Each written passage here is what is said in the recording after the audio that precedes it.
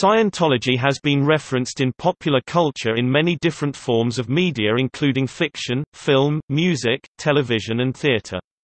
In the 1960s, author William S. Burroughs wrote about Scientology in both fictional short stories and non-fictional essays. The topic was dealt with more directly in his book, Ali's Smile, Naked Scientology. The 2000 film Battlefield Earth was an adaptation of a novel by L. Ron Hubbard. Musicians and playwrights have made reference to Scientology on some of their work, with some pieces treating the topic in a negative light by their references, and others in a positive manner. Frank Zappa's 1979 concept album, rock opera Joe's Garage lampoons Scientology in the song, "A Token of My Extreme." Scientologist Chick Corea has made reference to Scientology in his work, and two of his albums were influenced by L. Ron Hubbard novels. Maynard James Keenan of the metal band Tool, has been critical of Scientology, and the 1996 song, "Enema", contains a negative reference to L. Ron Hubbard. Both Scientology and the life of its founder L. Ron Hubbard were addressed in the 2003 off-Broadway musical, A Very Merry Unauthorized Children's Scientology Pageant.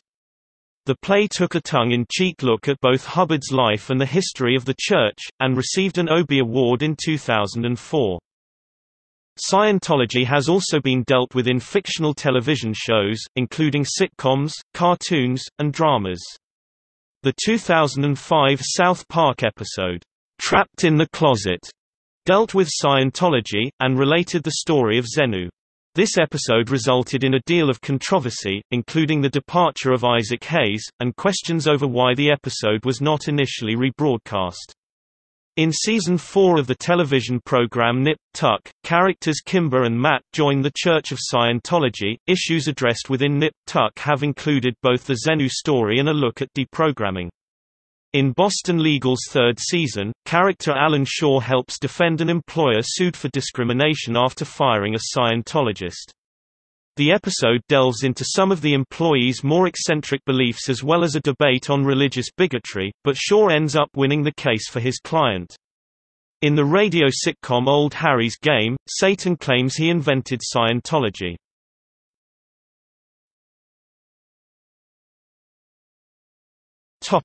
Fiction. William S. Burroughs, who briefly dabbled with Scientology, wrote extensively about it during the late 1960s, weaving some of its jargon into his fictional works, as well as authoring non-fiction essays about it. In the end, however, he abandoned Scientology and publicly eschewed it in an editorial for the Los Angeles Free Press in 1970. Burroughs' work Ali's Smile, Naked Scientology contains many writings related to both Dianetics and L. Ron Hubbard. Operation Freakout, also known as Operation PC Freakout, was the name given by the Church of Scientology to a covert plan intended to have the author Paulette Cooper imprisoned or committed to a mental institution. The plan, undertaken in 1976 following years of church-initiated lawsuits and covert harassment, was meant to eliminate the perceived threat that Cooper posed to the church and obtain revenge for her publication in 1971 of a highly critical book, The Scandal of Scientology. The events of Operation Freakout are featured, in a thinly fictionalized form, in Giuseppe Genna's 2004 novel In the Name of Ishmael. Scientology is referred to as science religion. Cooper is called Paulette Rowling, and Mary Sue Hubbard is Johanna Lewis. The book includes an almost word-for-word transcription of the Operation Freakout planning document of April 1, 1976, with the names of the principal figures substituted as described above. In the science fiction setting of Count Zero, a cyberpunk novel by author William Gibson, one of the characters' relatives is mentioned to be a Scientologist. L. Ron Hubbard, referred to simply as Hubbard, is also mentioned as an option of a possible hologram that could appear over someone's bed. Another choice included the Virgin Mary.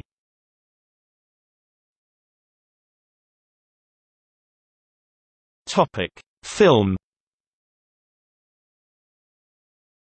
In reviews of the 1999 film Bowfinger, some critics compared the fictional organization, Mindhead, to the Church of Scientology. In the film, producer Bobby Bowfinger, played by Steve Martin, encounters difficulties involving actor Kit Ramsey, played by Eddie Murphy. Paul Clinton writes in CNN Online, "Bowfinger could just be viewed as an out-there, over-the-top spoof about Hollywood, films, celebrities and even the Church of Scientology. But Martin has written a sweet story about a group of outsiders with impossible dreams." Andrew O'Hare writes in Salon that, "Too much of Bowfinger involves the filmmaker's generically wacky pursuit of the increasingly paranoid Kit, who flees into the clutches of a pseudo-Scientology outfit called Mindhead, their slogan, Truth Through Strength."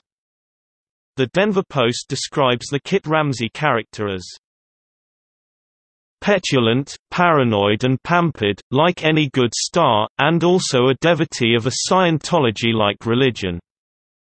In a review in the San Francisco Chronicle, Wesley Morris describes Ramsey's organization as a mock Scientology cult called Mindhead, a bit that sprung from Martin's own issues with Mensa. The Albuquerque Journal describes the Mindhead organization, "a rather thinly veiled but nevertheless amusing blast at Scientology," and the Fort Worth Star-Telegram characterizes it as an organization that comes across as a thinly veiled send-up of Scientology. Some critics perceived the 2000 film Bless the Child to be mocking Scientology because the fictionalized cult, The New Dawn, in the film mimicked Scientology's symbols and rhetoric.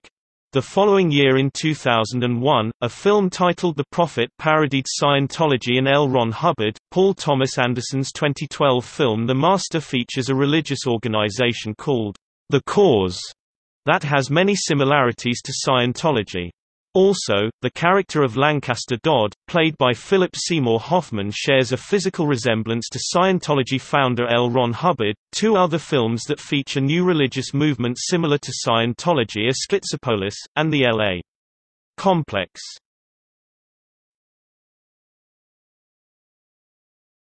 Topic: Music.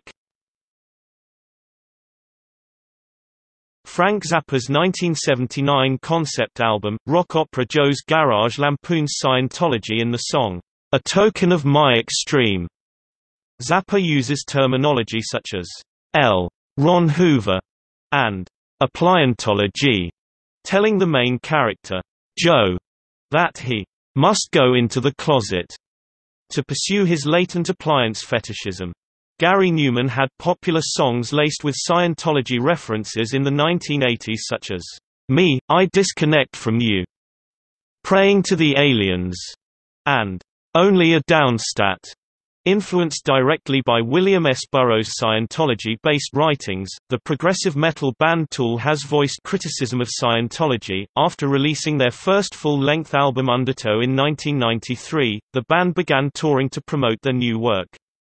In May 1993, Tool was scheduled to play the Garden Pavilion in Hollywood but learned at the last minute that the Garden Pavilion belonged to the Church of Scientology, which the band felt clashed with the band's ethics about how a person should not follow a belief system that constricts their development as a human being. The band's vocalist Maynard James Keenan recalled that he spent most of the show baaing like a sheep at the audience.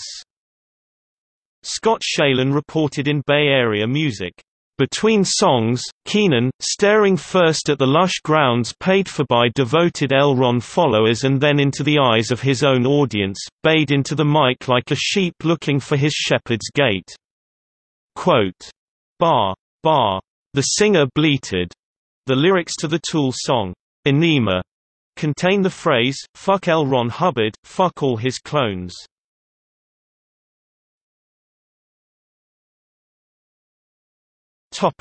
Television.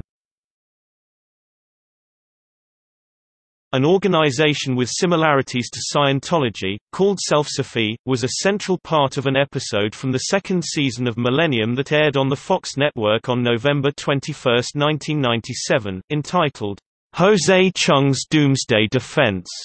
Self-Sophie was created by a science fiction writer who had spent time in an insane asylum. Matt Roush of USA Today wrote that the episode was written with the density of a Simpsons cartoon. "You'll scream till you laugh, or laugh till you scream."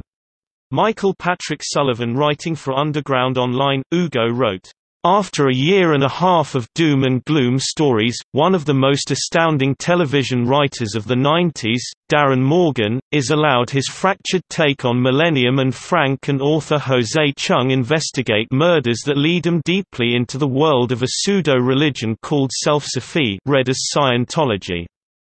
Bizarre is exactly the word for it, as Millennium takes sharp aim at itself and has fun with it." In 2005, Season 9 of South Park, "Trapped in the Closet", Stan is interviewed by a member of the Church of Scientology. The member tells him that he isn't happy, but the church can help him for a nominal fee. Later he is given a test on a meter machine. He scores unusually high, which leads the members to believe that he is the reincarnation of L. Ron Hubbard. The next day he is confronted by the entire Church of Scientology, including Tom Cruise. Stan tells Cruise that his films are okay, and that he's not as good as the guy who played Napoleon Dynamite. Tom locks himself in the closet. He stays there for the entire episode and is later joined by John Travolta, and R. Kelly, who speaks in song, as he does in Trapped in the Closet. Meanwhile, Stan is commissioned to finish the writings of Scientology. One of his major changes is that he wanted to make the church free. One of the leaders of the church reprimanded him for this. He tries to tell the rest of the church about the scam. Each individual member of the church threatens to sue him, including Tom Cruise, John Travolta, and R. Kelly, who have finally come out of the closet. In 2006, Season 4 of Nip Tuck, the characters Kimber and Matt join the church, making them the first Scientologist regular characters on a primetime TV show. In the latter part of the fourth season, Kimber has a hallucination in which Xenu appears to her. Though the Scientology tech and details are portrayed in a simplified way, the show is incorporating the Scientology storyline as a serious subplot, rather than a parody or a one-time jab. In the episode Dawn Budge, Matt moves out of the house after his parents pressure him to leave Scientology. Both characters eventually leave Scientology in the fifth season. In April 2015, following the recent release of Going Clear, Scientology and the Prison of Belief, Saturday Night Live aired a music video featuring the Church of Neurotology, a parody of Scientology's 1990 music video, We Stand Tall.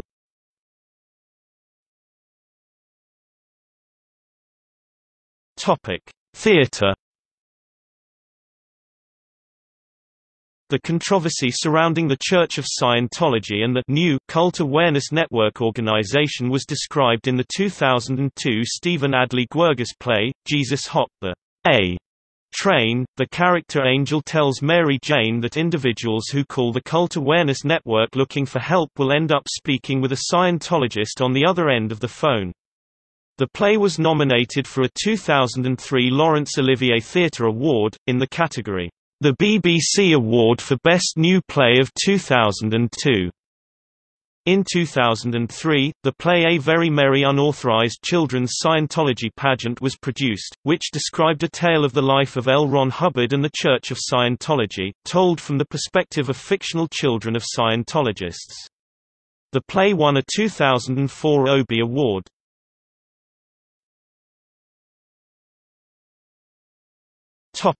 Video games.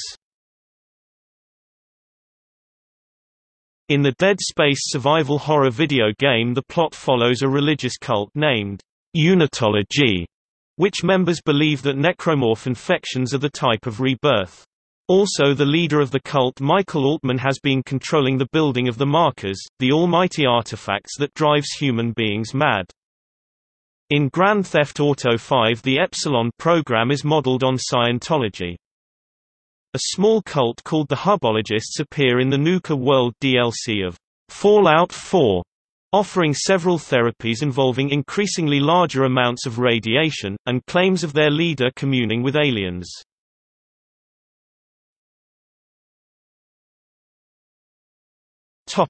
See also: Cults and new religious movements in literature and popular culture, List of fictional religions. Parody religion. Religious satire. Scientology beliefs and practices. Scientology controversy.